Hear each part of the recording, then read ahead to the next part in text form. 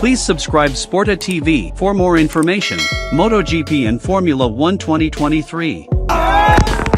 First time I say, thank you for coming to Sporta 44 for MotoGP update every day.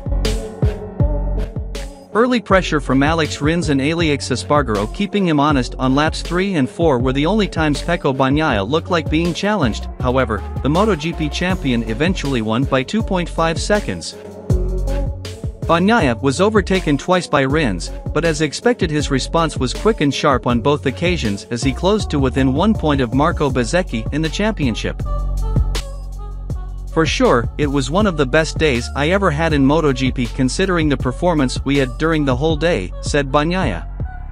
My feeling with the bike is growing and in this track, for the first time I'm feeling great. This morning with used tires I was feeling okay, so already I understood where to improve. But today for the race it was very difficult because the conditions were very hot and it was difficult to stop the bike.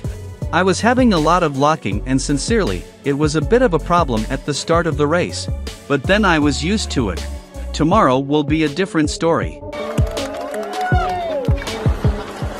After a chaotic opening sprint in Portimao, and a slightly more controlled second sprint in Argentina, COTA provided the least amount of drama.